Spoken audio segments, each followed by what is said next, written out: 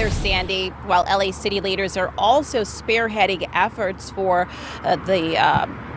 for Washington leaders to intervene. You'll soon hear from Council President Paul Kareen. But as for these students, they left a few hours ago. They're going to be making their way around this neighborhood. And they said that it was really important to do something. They felt compelled to speak up, they say, especially with the ongoing crisis.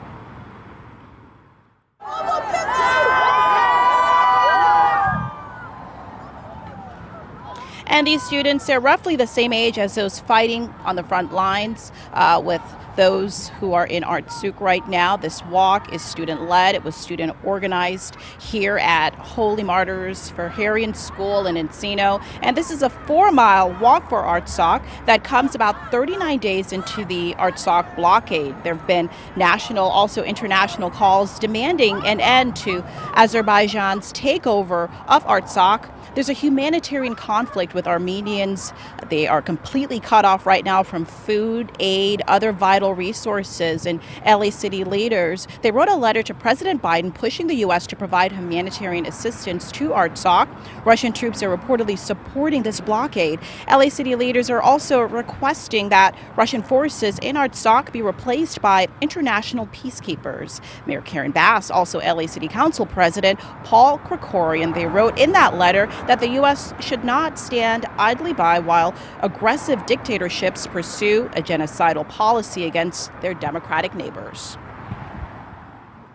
How can the U.S. take action to immediately help? Well, I think, first of all, by providing direct humanitarian assistance, immediately getting food, medicine, other essential supplies to the people who are suffering through this siege right now and have no access to food or other things. So that's the first thing.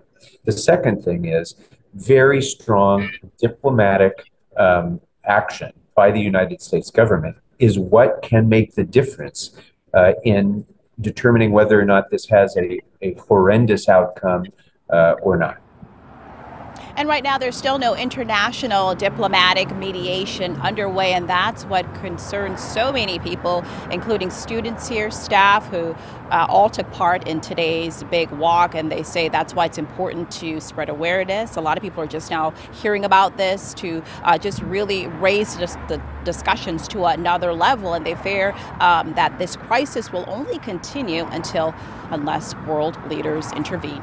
That's the latest here in Encino. Kareen Wynter, KTLA 5 News.